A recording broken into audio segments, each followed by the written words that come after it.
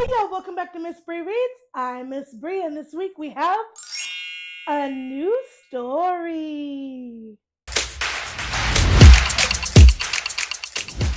The author writes the story, the illustrator draws the picture. We got the front, we got the back, we got the spine, The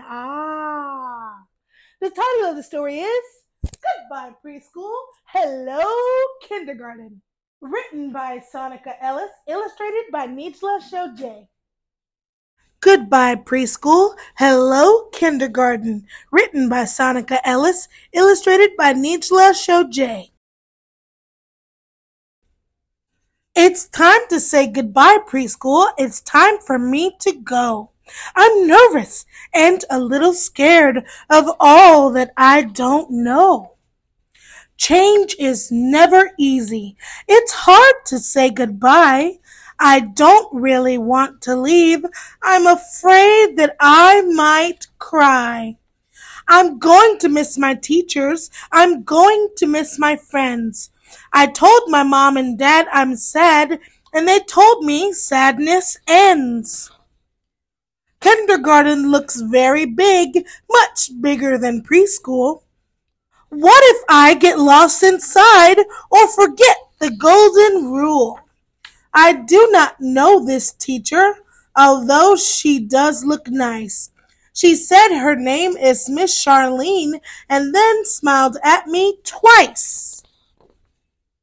There are lots of girls and boys, a few I even know. This may not be that bad at all. I'll smile and wave hello. Miss Charlene finds me a seat next to a boy I know. He looks a little bit unsure of just how things will go.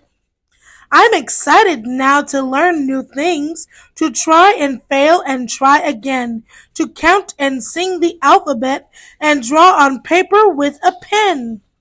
My old teachers, you are the best. You showed me so much love. I never will forget the hugs or when you found my missing glove. I've learned something already here, of that you can be certain. Sometimes it's okay not to know just what's behind the curtain. And just because things have to change, it doesn't mean it's bad. It turns out it is often good, and knowing this, I am glad. Well, thank you, preschool teachers. You'll never be forgotten. I'm in big school now. Hello, kindergarten. The end. And that's the end of our story, my little bookworms.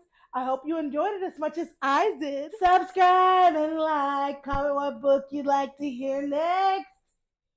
Remember, reading is a magical adventure that can take you anywhere you want to go.